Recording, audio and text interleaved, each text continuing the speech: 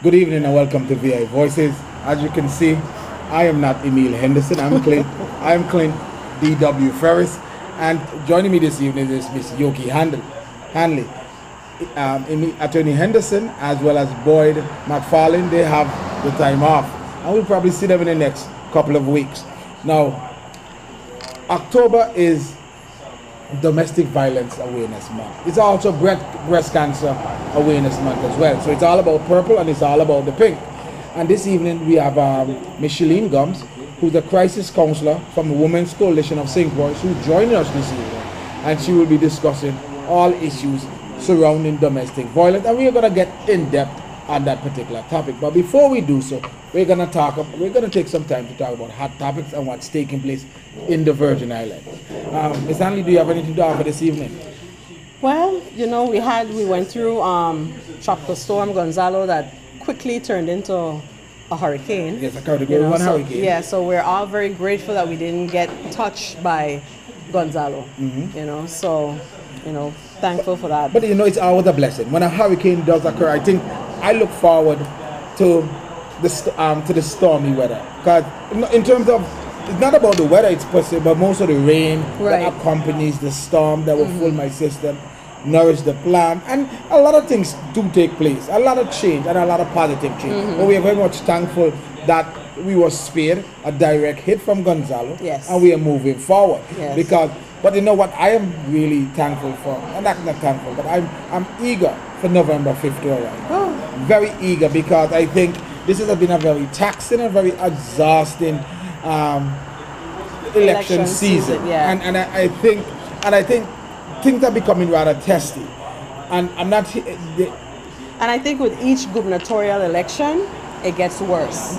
You know, especially since we have the the old regime that's going to be coming out, and we're not quite sure yet who is going to be coming in. You know, so everybody wants to make sure that they can either still hold on to the sweet pot that they're accustomed to hold on to now, you know, or create something new for themselves. And it's really getting sickening now, because it's really, people are playing on the emotions of people. And you know, there's a saying, hungry dog eat raw meat.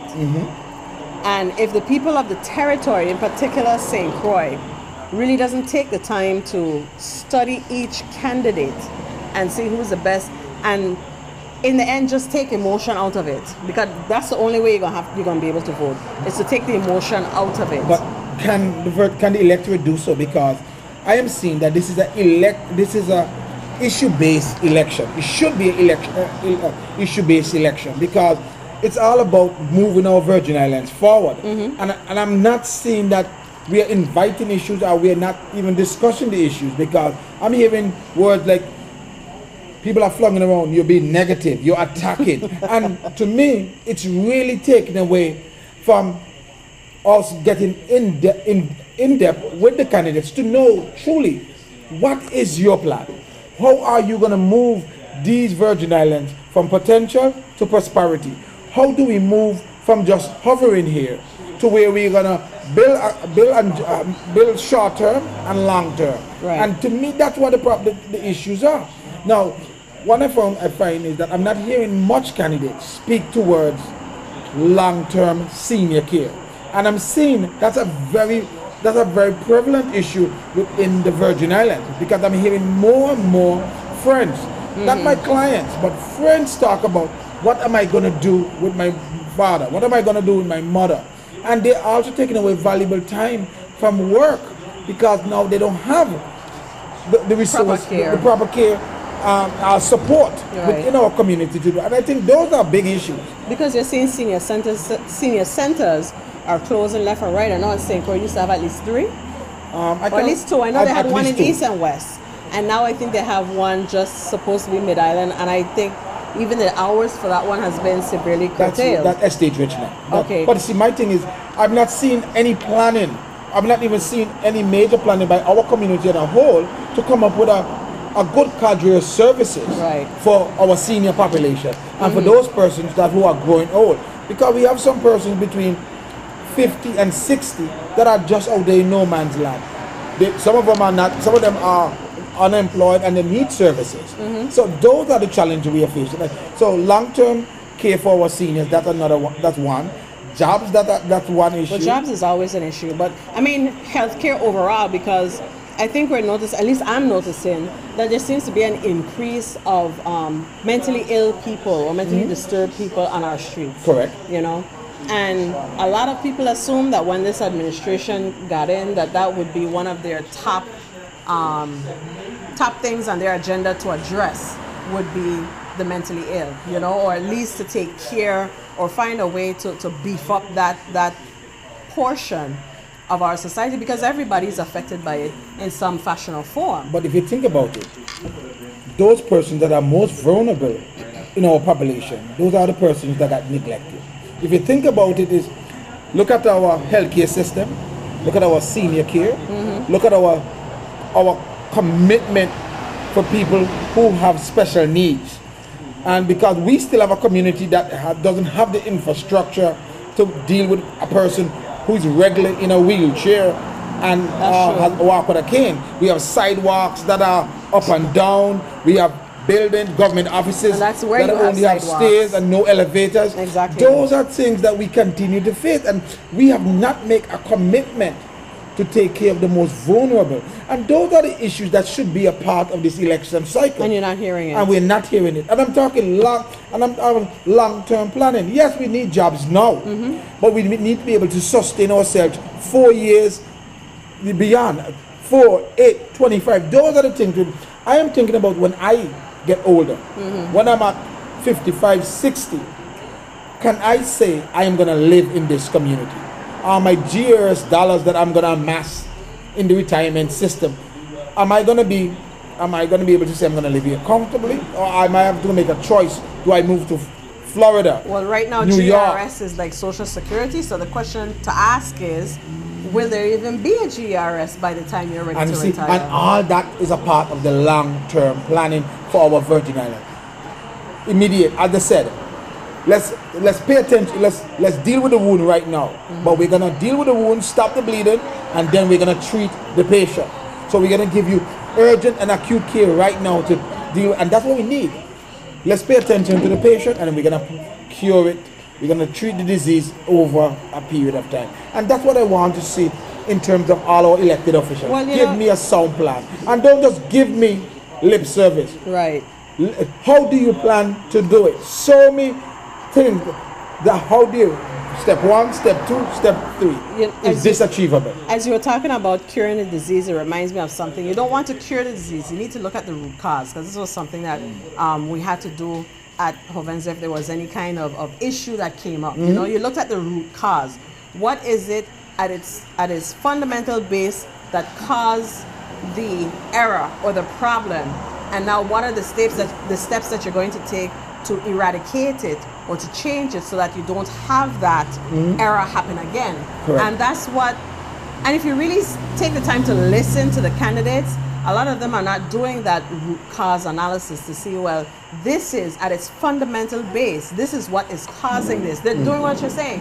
They're treating the disease, and you don't want to treat the disease. You have to see what is the underlying cause for the disease, what is causing that disease, and what can you do now to change it so that you're not being constantly affected by that disease. So it's change behavior, do some lifestyle improvement. Those are things that you're talking about here. Right. Correct. And as you can see, we're also going to go into domestic violence because too, it's a disease. It's something tantamount to a disease, and it's rather prevalent within our community. And how do we combat domestic violence? Right. How do we get to the root cause of it and eliminate it? Because if you have a batterer in your family, it's going to also breed batterers within that whole family. So it's like a cycle. And we want to break that cycle. So we're gonna, when we come back from break, we're gonna have Miss Shellene Gumbs from a crisis counselor from the Women's Coalition of St. Croix to tell us, inform us about domestic violence and domestic violence awareness month. Back in a moment.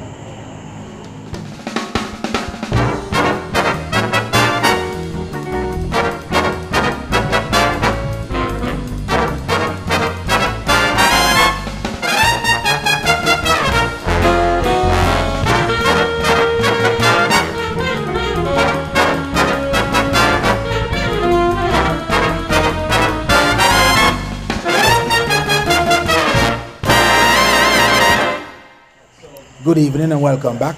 Again, as I said before, we have Miss Shellene Gumbs from the Women's Coalition, who's going to inform us about domestic violence and bring us up to speed on some of the things that are taking place in our community and how do we prevent it, combat it, and be a violent-free community.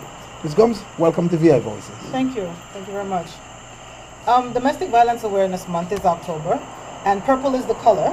I know there's a lot of pink that's going around, but purple is the color for this month also. Domestic violence awareness just brings us closer to understanding what happens and when domestic violence takes place in the family, how it affects the community, things that we can be aware of, realizing that it's not just the person that's battered that's affected, but also the children, the extended family, the community on a whole that is affected by it.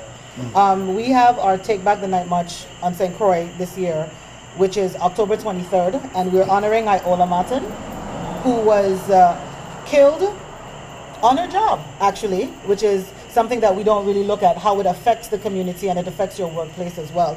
Her abuser, who has been sentenced, went to her job and beat her with a fire extinguisher. Wow. She did not make it.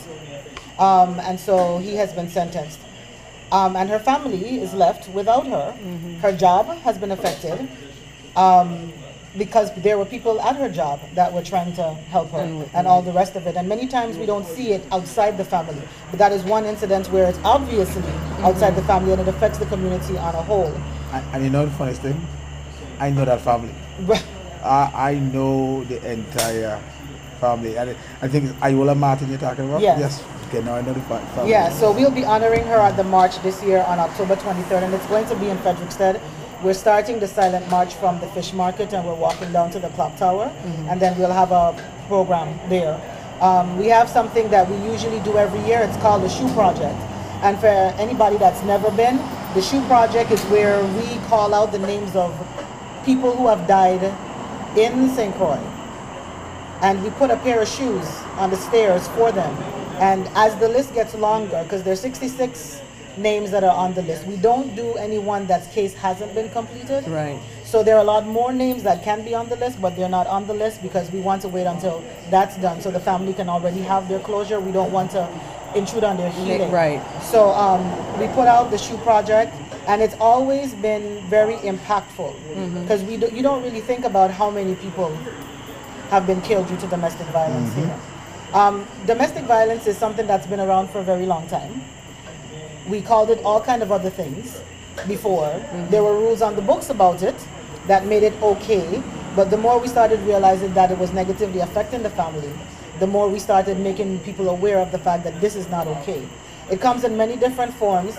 If just because you're not hit does not mean that it's not domestic violence. Correct. There's emotional abuse, there's verbal abuse, there's psychological abuse, there's financial abuse, there's spiritual abuse, and there's just the emotional abuse for us and verbal abuse has the longest lasting effects. Those are the scars that happen on the inside. There's elder abuse that takes place in between there as well. Child abuse that takes place in between there as well. In many ways, because of all these types of abuses that take place, most people try to avoid it. The biggest problem that we have in domestic violence is that it's an avoidance topic. Kind of like what y'all were talking about earlier about the election. The things that you don't want to touch, you kind of leave to the side. Right. That's pretty much what happens with domestic violence. Ms. Gumbs, before we continue, but you're right. These seems to be taboo topics. Yes. But how do we get institutions like churches, schools, to really start to make this a major part of the discussion? Because we do need to really affect change where it really matters. Churches, schools. We do outreach. We have a faith-based committee that works out of DVSAC, which is the state coalition. Domestic Violence and Sexual Assault Council. They are pretty much over the territories, the coalitions. So they're over Family Resource Center, and they work with us, and and they kind of take care of the big things. And so there's a faith-based committee that works from there where we're reaching out to the churches. We also have outreach workers that work out of DVSA and also out of the coalition where we go into schools and we explain to them this is what healthy relationships are. And we do it from kindergarten. We do the good touch, bad touch. As a matter of fact, in one of our outreach programs that we did to one of the schools is where we found out about sexual assault that was happening in the school. And so we know that it's necessary to have outreach for prevention and to give the information. If they call, we've gone to the housing communities. We try to reach out to as many people as we can, even to private businesses, because it does affect people. And sometimes they don't know quite what to call it. Let me ask you a question. How do you see the laws on the book? If you feel that they adequately address domestic violence in any, I mean, do you feel that we need to have them stronger? Because, I mean, especially when it comes for domestic violence against males, because people think that doesn't happen. Oh, it happens. And so if a man reports that his ex-girlfriend is stalking him or harassing him, he may go to the police station and the police officer going to be like, yeah, right. If you're a man, you can't take care of it. I mean, that's the response that they get, yes. So what, in terms of laws, do you feel that the laws are strong, or do they need to be stronger? Are there any, legislations that... Well, there are legislations, but I'll tell you a very surprising factor. Domestic violence is not a crime. Wow. Unless it's attached to something else. That's bad. Yes, it's bad. So you can't get charged with domestic violence. You can get charged with domestic violence and sexual assault and assault and battery. So if you get hit, that's the charge. Domestic violence is an addition. But it's in itself, it's not a crime. So that needs to change. We need to work on that. But the difficulty with that is that domestic violence is a behavior. It's all about power and control. So it's hard to frame it. And I think that's the problem that the legislatures have been having. And even though we've been looking into getting the laws in, so we have stalking laws. We have stalking laws? We do have stalking laws. Okay. It has to be an established pattern. Well, because of technology, it's kind of difficult to establish a pattern. Because if I say with the new technology that they have out, because cyber crimes right now is a very big problem in domestic violence. If I have Mr. Ferris's phone number and your number is in Mr. Ferris's phone, I can call your number and Mr. Ferris' picture shows up on your phone. So now it looks like Mr. Ferris is calling you, and because you're getting harassed, it doesn't come to the person. You have no way of proving it. Right. And the thing about the law is that it needs to be evidence-based. So it's difficult to get it evidence-based. And with Snapchat pictures, once you open it, it's gone. So I can send you a picture of a gun 15 times a day. There's no proof because it disappears into cyberspace. And people are using these things. I mean, and they're using them here. It's not just stateside. They're using them here. It happens a lot in non-consensual pornography. Whereas you were in a relationship with somebody before, and you all took pictures of each other while you were having adult consensual fun. Right. And then all of a sudden, I send it out to everybody, and it shows up, and then it disappears. So I have no proof, but then 35 people can tell me I have a mole in a certain place. You know what I mean? And so because these things are now becoming more in the forefront, the laws are going to have to pick up to be able to address these things. But it's difficult because it's hard to have evidence-based to be able to charge any of these things, whether it be male or female, because at the Coalition we see both men and women and children as well.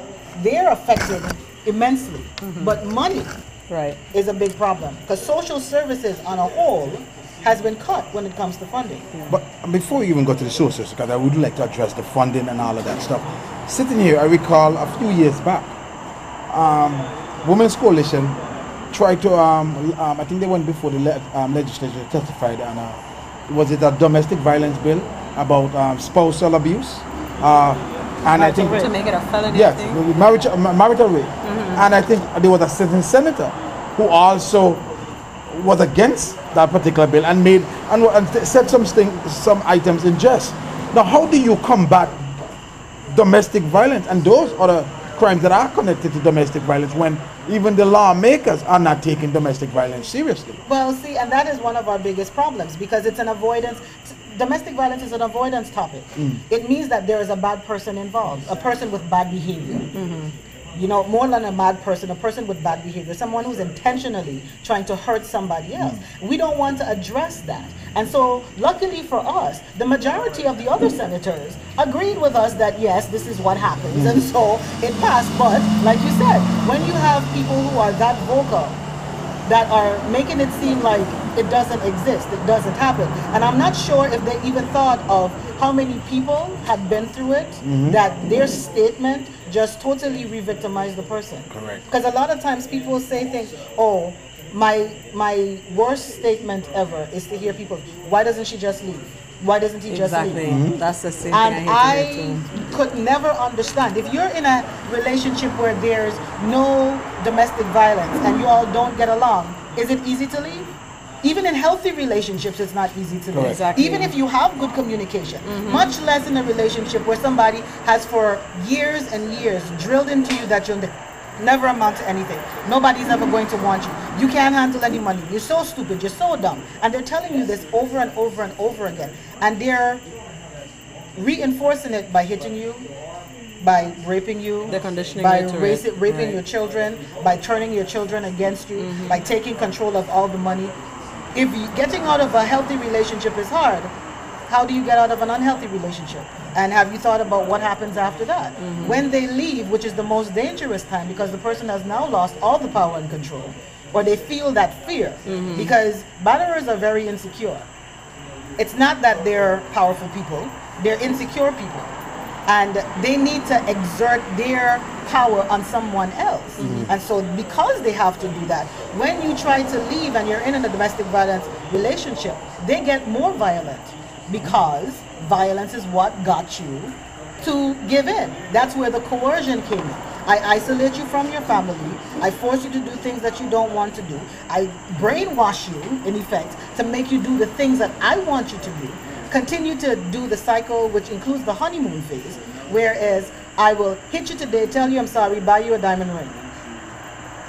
Keep doing this. I want to get out, but I don't know how. You control the money. You're the charismatic person, and that's the other thing with domestic violence that makes it difficult to combat. The batterers are the most charismatic people on the planet. Everybody likes them. And so what happens is that when you try to say, well, this person is doing this and this, and they're saying this and this, nobody believes you. And silence, because you're ashamed of this, and why did this happen to me? Because you go through, as a victim, you go through your own emotional turmoil. How did I get into this situation? A lot of times we have very successful people, whether men or women, that are in domestic violence situations, and they find it hard to get out because they're like, I can't tell anybody that I let them use up all my money. Because they're all stupid, you're going to get all kind of names. And it makes it difficult because some people may not realize that, and we're going to look at it from like a woman's point of view in this case, you know, that outwardly you may seem to be the most together, sophisticated, even as you say here, you know, you're back strong, you can handle anything. But then when you go into the relationship now and you're suffering at the hands of the abuser and so forth, that even adds more to the non-believability factor of it, you know, because they're like, well, you're such a, you know, outspoken person and so on. I can't believe you would allow anybody to do this to you or whatnot, you know. So it's like, you know, walk a mile in that person's shoe, you know. And it as you were talking about, you know, the believability part of it, you know, or the, you know, accusational part of it, it brings to mind with the whole incident with Ray Rice and what he did his wife in the thing. Because when the first incident came out, you only saw like the last 30 seconds, like, and I mean, it's sad to say, but we look at it and say, he didn't really do her that bad. Which is sad, because he did do her bad before you saw the whole thing. Because the fact that he was dragging her out still was bad, you know. But it took the whole piece being shown where he spat on her before she actually went into the elevator. Where he was, you could see now she's trying to defend herself, but I mean, what can she do against this man? You know, and I mean, and then when he knocked her clean out, you know, and then to understand all the subsequent thing where she's now apologizing for being hit, and people are like, oh, she must love it because she's still staying in it, you know, and it hurts to hear something like that, you know, because it's, you know, because I've had friends who have been abused, you know, and it's a sad thing to see, because I know that, yes, you sometimes want to wonder if there's something wrong with them, but it's like you said, it's almost like the Stockholm syndrome, you know. They're now so I don't want to say in love, but like they just can't see their way out of it, no It's matter in what. fear. Right. But you know, even though they may not be exhibiting that type of fear, you know, they're still showing the love. Like, well, what am I going to do? You know, because they've been so broken. But and the thing about it, yes, we do have broken people in our community. But how do we fix, besides the broken people, we have a broken system? Because I have seen many a case or many of a person have been arrested in the paper, but to this day, I've not seen an outcome. I've not seen any follow through in terms of what has taken place. And then I look around, and the accused batterer is back out in the streets. On a very small amount of bail. They're involved in our society. So how do we make sure our community doesn't diminish this act and maybe start to say, wait, it is not cool. This is not our community. How do we bring about that change? Well, part of that is that we need to fix the criminal justice system. But like I said, domestic violence is not a crime.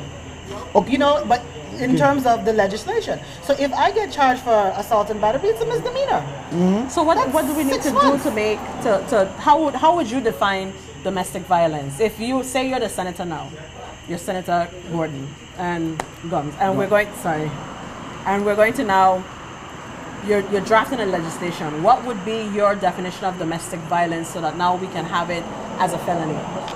Well, see, that's based on the Virgin, and this is the thing about the law. It's based on the other laws that are in place, which is why it takes a long time to get it to where it needs to go. You know what I mean? In order for us to establish it as a felony, we have to go through quite a number of things. Because domestic violence attached to murder is a felony. A domestic violence attached to grand larceny is a felony. You understand? And so, because it's an addition to. No, That's what makes it stronger. But I'm saying now, you have the ability now, we're just saying hypothetical, you have the ability to define it as a felony. How would you define it? Because we all know what murder is. Right. But how, I'm making the assumption that the reason why domestic violence has to be attached, because I think you said earlier, there's It's a no behavior pattern. Right. So and how that's would you? the problem. Okay. So then there's no real definition that you can put to say where we know murder is where one person goes and either willfully or non-intentionally takes the life of another. That's murder. So how would you now go and define domestic violence? It would be defined the exact same way. But because it's a behavior pattern and it's a consequential behavior pattern, Right. as well as a sequential behavior pattern, it's harder to define it. Okay. Because it's not so easy to say domestic violence is one person exerting power and control over another person, Okay. which is exactly what it is. Which is why we had such a problem defining the stalking law. Because unless you have How a could that- pattern, Okay. unless it's a pattern, if somebody does it to you one time, it's not stalking, it's a coincidence. You have to prove that they've done it to you a series of times with the intent to cause fear. Correct. You understand? Okay, And so so- that's what makes it difficult, because based on the other laws that we do have, we have to define it based on what the criminal system says. And now, if you notice too, it's the criminal justice system, Right. and I'm going to get off my soapbox in a minute. It's not the victim justice system. Because I was just going to say, how can you determine, because I'm stalking you, right? Because you're there with my ex. I ain't like you, so I'm going to be stalking you. And I following you. The police come and arrest me. I ain't mean nothing by it. I just happen. So just Exactly. because I say that that's not the intent of fear, even though you're now terrified because you don't know what it is I have planned to do. You understand? So that's really how it is. That's pretty much ridiculous. Well, welcome to domestic violence, and that is what makes it difficult. And you can see that there's some level of subjection Yeah. when you talk about domestic violence, because again, it's just so broad. Right. And you can understand why it's also attached to other crimes, because it's It's somewhat easy to qualify what is an assault, what is battery, what is rape. It's also something it's qualifiable. Right. At times you may leave it too broad for you to define what is domestic violence. So I do applaud the efforts of the Women's Coalition, DVSAC, and other groups that are out there championing this issue and making sure they bring some awareness about what's taking place in our community. Because if we don't deal with these problems and address them at the root cause, as Yoki would say, then we're going to end up having more problems. It's going to be cyclical, and each time our resources are going to be spent on all of these things that we should have been clearing up right, at the root. right. So before you go, let us know, because we're at the end of our time, let us know what are some of the other events that are going to take place. Because you mentioned October 23rd. October 23rd. We on the 18th, which is Saturday, we have our supermarket drive, where we go. We're at Kmart East and Plaza East, and what we're doing is trying to get donations for people who do have to start over, so that they have some stuff to be able to start over, because the funding for an emergency food and shelter, it doesn't happen anymore. It's been about 3 years. So if we don't have money to help with first month's rent or with their light bill or with food or anything to that effect anymore, which is essential if you're going to start over. So we don't have those things anymore. So on the 18th, we're doing the supermarket drive, and then on the 23rd, we're doing the march. And basically, you're who the government goes to. Yeah, when a family is in crisis, am I correct? Yeah, pretty much. So, and basically you're a non-profit organization. We're a non-profit organization. And do you take donations from the public as well? We take donations from the public because we don't have any money coming in. The grants for social services have been cut. Okay, so basically, if they want, if our viewers would like to make a donation to Women's Coalition, they can go to your website. The website, www.wcstx.org. Call the office, 773-9272.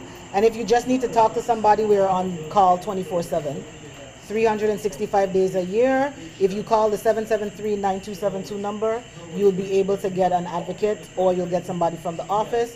Or if you email us at info@wcstx.org, you can also send an email, which happens a lot now. We have a Facebook page, which is Women's Coalition of St. Croix. We're on Twitter, we're on Instagram, we're on Pinterest. The social media has definitely helped a lot of ways to get people in touch. And that's it's men safer. Or women. Men or women. I have male clients, I have female clients, and we have a child counselor on staff. God, you are in support of the entire family. It has to be a family. Contrary to what most people believe, it is not a matter of breaking up the family, it's making the family healthier. And in addition to what Ms. Gumbs said, the Women's Coalition, you guys also do have a thrift shop. And a high school program. And a high school program. And they do activities all throughout the year. Whether it's to raise funds or bring awareness. It's not just in October that Women's Coalition is active. They're active 365, 7 days a week, 24 hours a day. And you can actually, if you are in crisis or your family is in crisis, seek out Women's Coalition. Our goal is to stamp out domestic violence and to heal our community, because we need to address these things that are definitely pervasive. And there's also Breast Cancer Awareness Month. So and I think the matter is save the taters. But also we have tatters. Save the tatters. But you also must save the person that's connected to those tatters as well. So think about it. And we'll take a break and we'll be back shortly.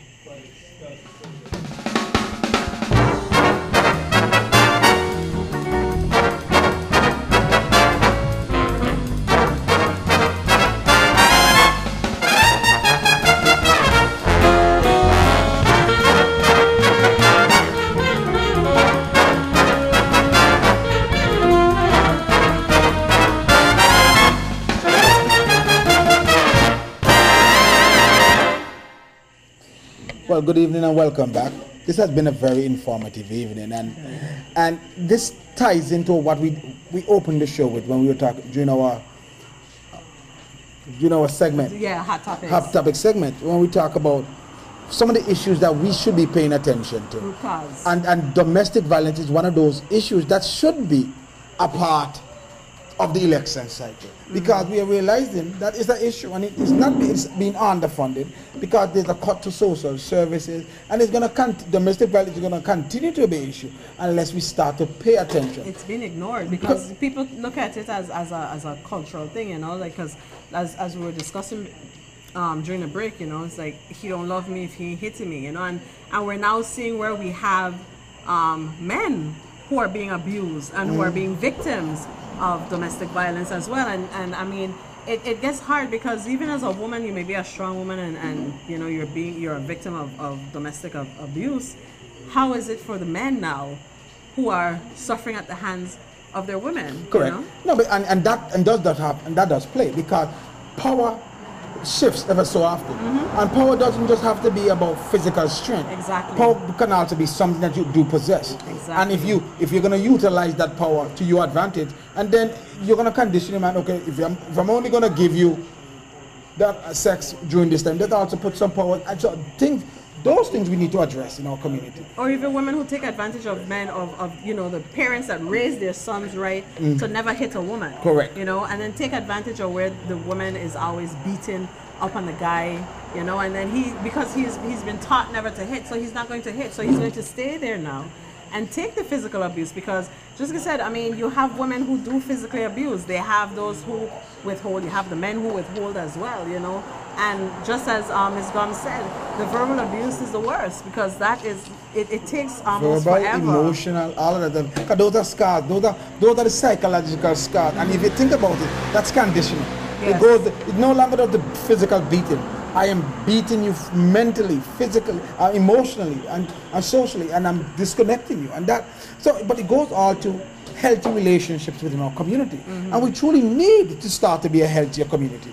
Relationships are key, and we need to really start to foster those healthy communities, those healthy relationships that are going to build a healthy community. You know, I wonder how strong is the correlation between, you know, childhood bullies and those who grow up to be batterers. But even think about, go take it further, even to batterers and serial killers. It's all about, it begins there.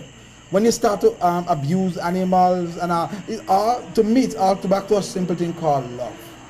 It's about love, and if once you express love and show love, and you condition your child to love, that your child would definitely be a person that exudes love and be about love, instead of being about beating down. People may say it's a cliche kind of thing, but that is truly what it is. You hug your child, you kiss your child, whether it's a father kissing his son and say, "Son, I love you," that goes a long, long, long way. But another funny thing that was most telling, we had on our discussion during the break, we mentioned the NFL. Right. And the NFL is all about Breast Cancer Awareness Month. Everything is pink. But for a league, the way domestic violence have been so pervasive, right, they have not embraced a culture of stamping out domestic violence.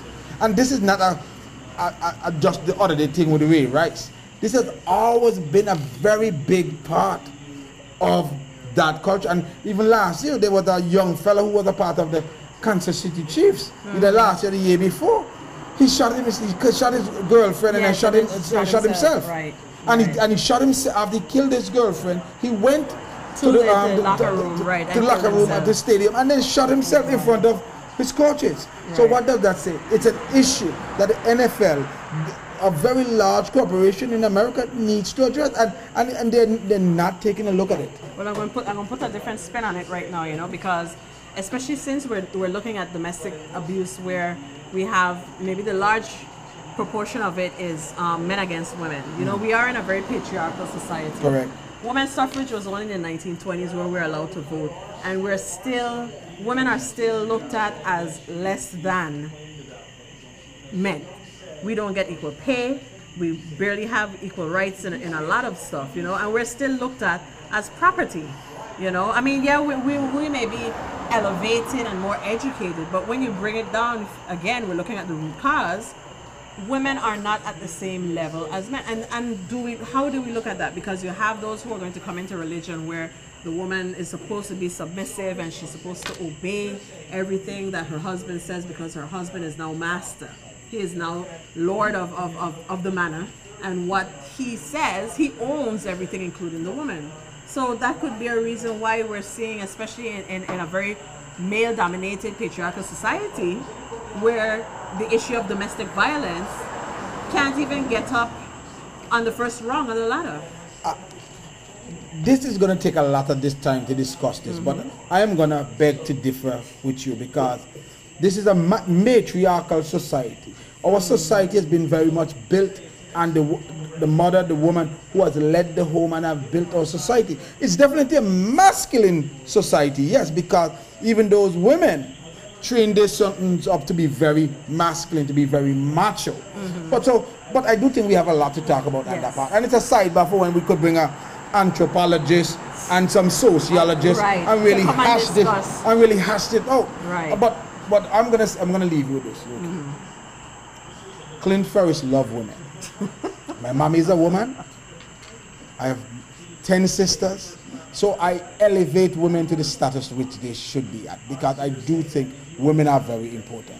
And And that's all I don't have to offer to that. I can't, to those people who take advantage of women and other persons in our community, I said that is not cool. That is not right. Everybody has a voice, and let them speak. Let everybody feel love and be embraced by love. But Yoki, I'm gonna say it's good.